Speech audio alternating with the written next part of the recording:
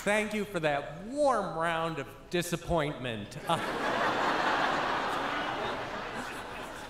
Last year's class got Robert Downey Jr. You guys get some Jew you never heard of.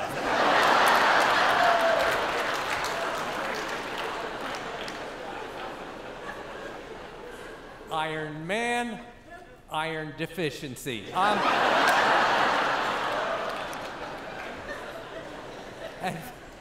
But folks, I know just how you feel. I got the call recently, and they said, hey, we'd like you to give a lecture at Pace. And I said, fantastic. I love your picante sauce.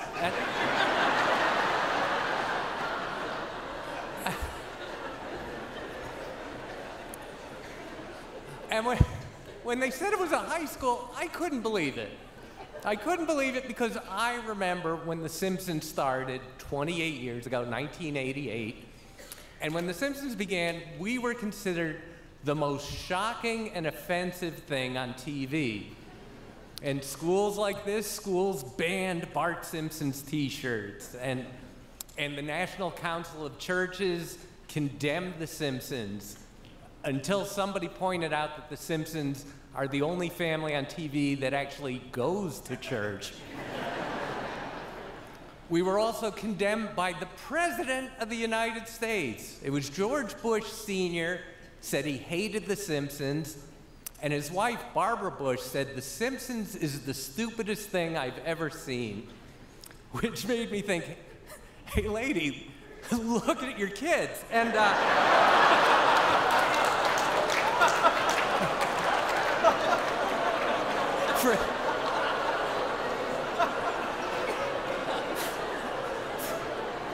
Fred said, don't get political, and that lasted about 90 seconds. Anyway,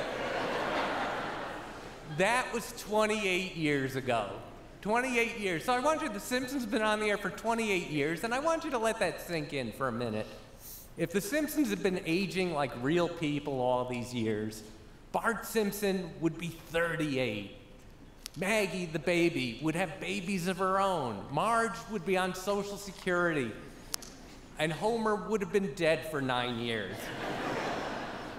Anyway, but luckily, The Simpsons haven't changed, but the world has. They looked a little harder at the show, a show that once shocked and offended them, and they began to realize, hey, there's a little more to this. Behind all the laughs, there's a lot of heart and a little bit of brains, too. You want proof?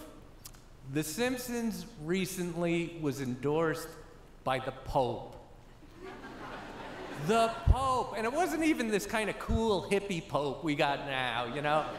The Pope with all his far-out ideas like feed the poor. This was that previous Pope, the kind of, a good man, but that kind of scary German Pope who looked like Gollum from Lord of the Rings. Pope Precious the 23rd. He loves the show, and politicians have embraced it too. This is not a joke. This past year, one of our actors was thinking of leaving The Simpsons, and Ted Cruz auditioned for the job. And after the show, after this ceremony, please go on YouTube, look up Ted Cruz's audition tape on YouTube. Ted Cruz auditioned for The Simpsons, which makes 2 jobs he didn't get this year. Anyway, he's not the only politician who got involved. Tony Blair, the Prime Minister of England, did a guest shot on The Simpsons because his children made him do it. And the Rolling Stones, they did our show because their grandchildren made them do it. That was kind of weird. We've had writers like John Updike on the show, painters like Jasper Johns, opera singers, scientists, and Weird Al Yankovic. Twice. We had Weird Al Yankovic twice. We've had Stephen Hawking 3 times. That's not the weird part. The weird part is there are days where I walk into my office and Stephen Hawking is just sitting there. Now, it's not weird he's sitting. That's what he does. The weird thing is, I swear this is true, my office is on the second floor, and we don't have a ramp, and we don't have an elevator, and we don't know how the heck he got up there. I think he's faking. I can honestly say we've had about 300 guest stars on the show, and they have all been a pleasure to deal with, except for one. I'm not allowed to tell you her name. Oh, I wasn't supposed to say it's a her. I'll tell you what, though, if you know your Simpsons trivia, you can figure out who our worst guest star was. I'll just tell you her first name.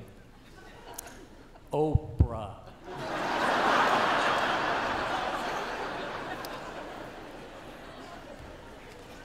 Oprah, by the way, has the biggest head I've ever seen in my life.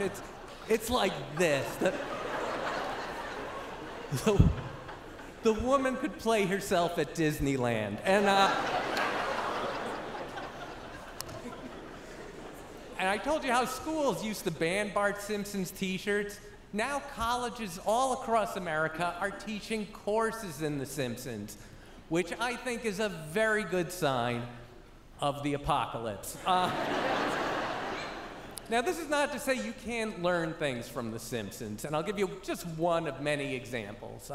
There's a very famous Simpsons episode where we showed Homer in 3D animation, and he's wandering around this landscape of geometrical shapes and grids, and an equation goes by in the background.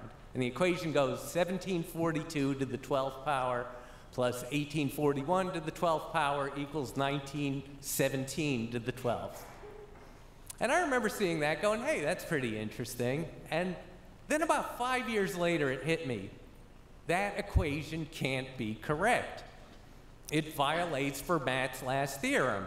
A to the n plus b to the n cannot equal c to the n for any power of n greater than 2. Fred, you got that, right?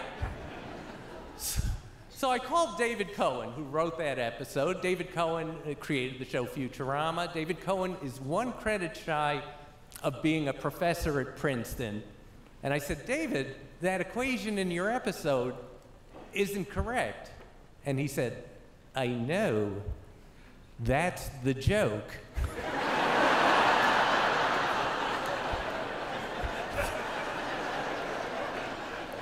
That's how he talks.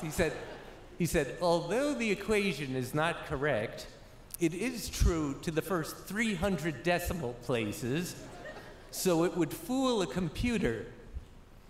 That's how smart David Cohen is. He writes jokes only computers laugh at. You don't get jokes like that on Family Guy. Anyway, it's not just The Simpsons you can learn from. I work on all those Ice Age movies, and we have a team of scientists researching those movies, and every weird character you see in the Ice Age movies really existed 10,000 years ago, except for one. They sent me the script for Ice Age 3 to work on, and I said, what's it about? And they said, the Ice Age characters meet the dinosaurs.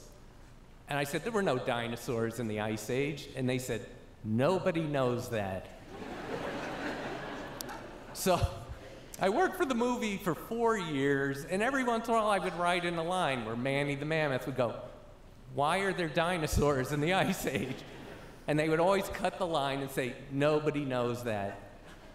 2 weeks before the movie came out, they had their first public screening for a test audience, and 5 minutes into the movie, a 6-year-old boy yelled out, why are there dinosaurs in the Ice Age? Luckily, it didn't hurt the movie at all. The movie was a big hit in America, and overseas, Ice Age 3 was the #3 movie of all time. It was, nobody knows this, it was Avatar, Titanic, Ice Age 3. And I was visiting the Ukraine. I was visiting the Ukraine because my idea of a vacation is your idea of a hostage situation. And I'm visiting the Ukraine, and I'm in a public park, and there's statues of Scrat everywhere. Scrat is that ugly squirrel who's always chasing his acorn and never getting it. And I said to a woman, why do you guys love Scrat so much? And she said, He teaches children that life is hopeless.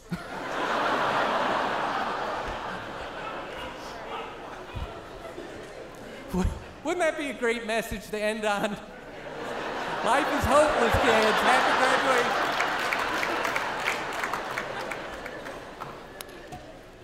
But I know I'm supposed to end a commencement address by giving you some sort of piece of advice or some source of wisdom that somehow you didn't learn in this school for $25,000 a year. And I think the wisdom I can pass on to you is this. You studied hard for 4 years, and now, congratulations, you can forget everything you learned. Nothing you learn in high school is of any use later in life.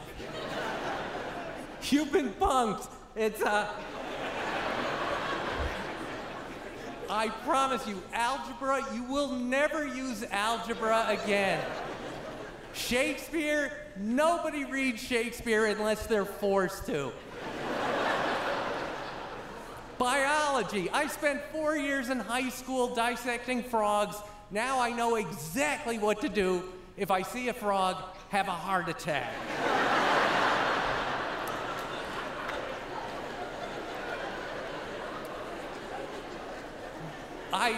I know exactly how photosynthesis works. I don't know what makes my car run. I shoot gas in the passenger window. So what's the purpose of high school? It was basically so your parents knew where you were from 8 to 2 every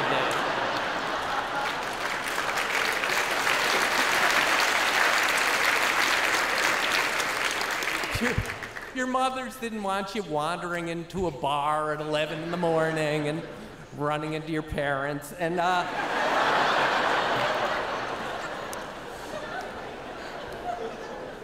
but don't worry, high school is not the biggest waste of 4 years of your life. College is. And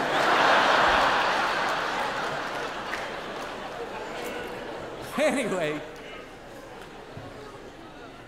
you know I'm kidding. You know it's a joke, and I have to say that because I lecture at a lot of places, and they don't always get the joke. I mean, they don't really speak English all that well sometimes. I'm talking about South America and South Korea and South Carolina. This is an absolutely true story. I gave a speech, I gave a commencement address just like this one in South Carolina. And when it ended, bodyguards rushed on stage and hustled me out of the building saying, "People didn't like your jokes and they want to kill you."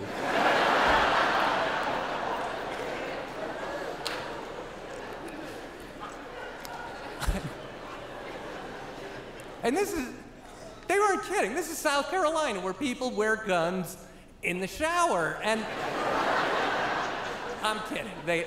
They don't shower. And but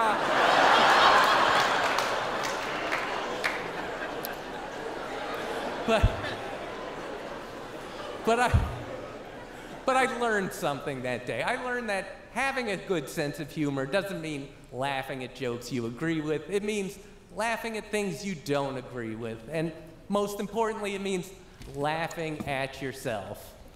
If you're a Hillary Clinton supporter, please, I hope you can still laugh at Hillary Clinton jokes. And if you're a Donald Trump supporter, well, you probably have a pretty good sense of humor already.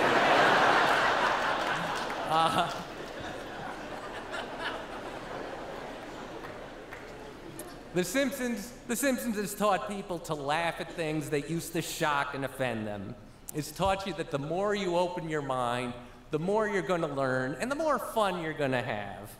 So I hope that's the advice you can take with you when you head to far-off colleges like Emory. And